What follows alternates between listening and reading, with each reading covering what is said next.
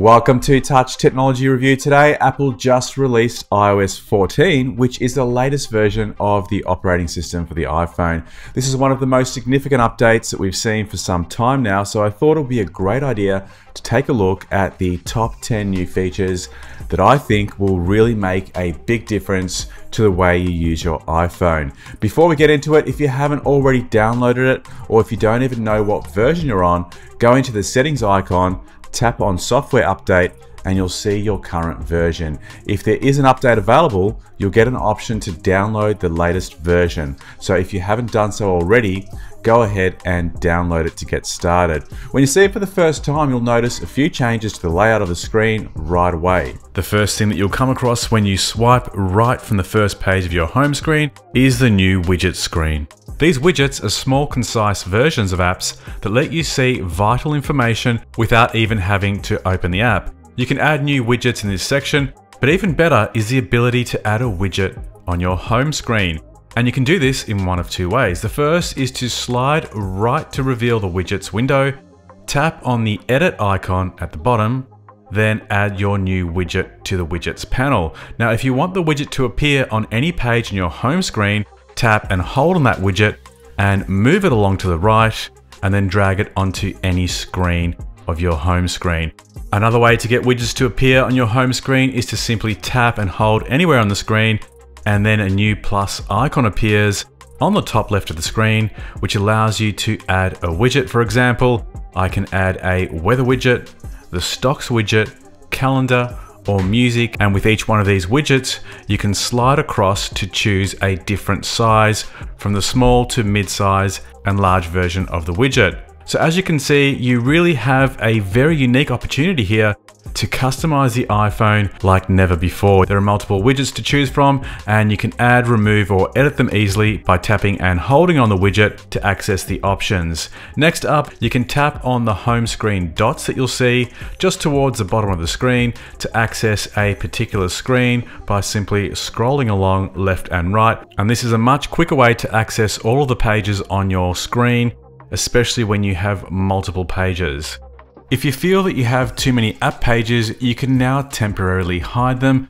In order to do that, tap and hold on the background of your home screen in order to go into what is referred to as jiggly mode, where you normally go in and delete apps. Tap on the home screen dots, and you'll be taken to a screen where you can untick the pages that you'd like to hide. Tap on done, and now you'll see you have a reduced amount of pages. Don't worry, the apps haven't been deleted, they've just been hidden. If you want to restore those pages, tap and hold on your screen background again to go into jiggly mode, and once again tap on the home icons in order to enter the edit pages mode, and then tick on the pages that you would like to restore. New to iOS is the app library. To get to the app library, keep swiping left till you get to your final screen, and then swipe one more time to open the brand new app library. The app categories are first shown in folder view, but if you swipe down from the top of the screen, you'll see all your apps arranged in list view in alphabetical order. This is a great way to find and organize your apps, especially when you have hundreds of apps like I do.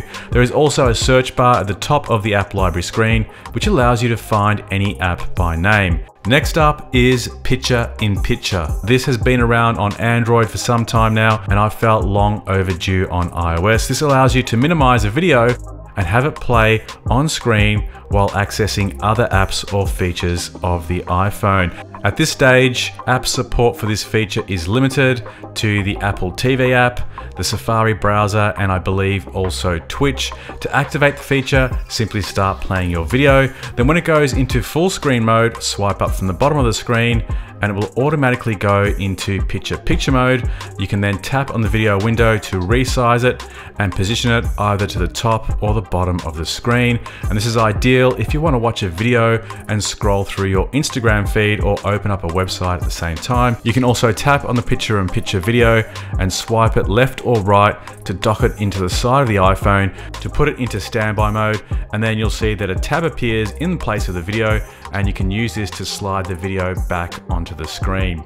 As I mentioned earlier, it doesn't currently support apps like YouTube, but if you do want to do it with a YouTube video, you can do that going to the Safari browser and navigating to your YouTube video.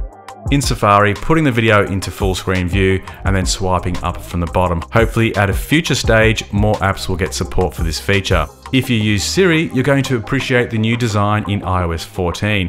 When you initiate a Siri request, rather than going to full screen, you now get a small Siri icon appear at the bottom of the screen, which is less obtrusive, and the results of the Siri request will now appear in a small tile at the top of the screen. Also new to Siri in iOS 14 is its ability to send an audio message both on the iPhone and when using CarPlay, and you can also use Siri to share an Apple Maps ETA with a contact, which I'll show you later on. Incoming phone calls no longer take up your entire screen. So if you're in the middle of something, the call appears in a tile at the top of the screen. So now phone calls won't hijack your entire iPhone experience. There's a new Translate app in iOS 14, and I've got to say it looks a lot like Google Translate to me. You can select from a number of different languages and whether you want to use the online version or download a language onto your device for when you're not able to access data. Much like Google Translate, you can use a text input or tap on the microphone to have it translate your voice. There is also a built-in translator in the Safari app, so you can have it translate websites into most languages. Maps has been updated significantly in iOS 14. There's a new guides feature, which will offer suggestions as you explore a new city. You can choose from a number of different vehicle types, including electrical, which will then give you info on charging stations. There's also a new bicycle option that will take into account elevation and provide the most efficient route. Now, this is not available in all regions at this stage, but will most likely become available in the not too distant future in most locations. Messages now include pinned conversations and the ability to reply in line in group chats. And you can now search emojis, which makes it so much easier to find the right emoji during your chats. To do this, simply tap on the emoji icon as you normally do, and in the new search field at the top, type in the name of the emoji you're after, and all related emojis to that search request will appear below the search field. There's a new sound recognition tool that can alert you to when your phone hears certain sounds. You can set it up in the accessibility section of your iPhone. You can configure it to recognize fire, a siren, smoke, cats, dogs, appliances, door knocks, and more. To get access to it easily, you can add it to your control center, go into settings, control center, scroll down to the more controls and add sound recognition. Now, when you swipe down from the top right-hand corner of your iPhone, you'll see the brand new sound recognition icon in the control center, and you can now use this icon to turn on and off sound recognition throughout the day. That's the list of my top 10 favorite features of iOS 14. There are a few others that deserve a quick mention that I simply didn't get time to check out for today's video, and these include the new car key feature, which ultimately will allow you to use your iPhone to unlock your car. So far, there is only support for the 2021 BMW 5 Series, but more cars are expected to come online with this new feature over the coming years. CarPlay has also been improved with new features, including 5 new wallpapers in light and dark mode. Like the phone version, Siri also opens up as an icon at the base of the screen. You can now share an ETA with anyone in your contact list using Siri, and you can also get Siri to send voice messages, and all of those updates that I mentioned earlier in Apple Maps will also appear on the app version in CarPlay. Something to look out for as more apps become available are app clips. App clips could be a great new feature when more apps come online with this functionality, and it's a new feature that lets you access small portions of supported apps without having to download them fully. This might be useful if you need to access an app momentarily for a particular task and don't have a lot of data available. App clips will be available for Spin, Etsy, Drop Recipes, ParkWiz, amongst a few others. If you have an iPad, OS 14 is also available for download, and you'll get access to all of these brand new features that I mentioned today, plus a few specific ones for the iPad.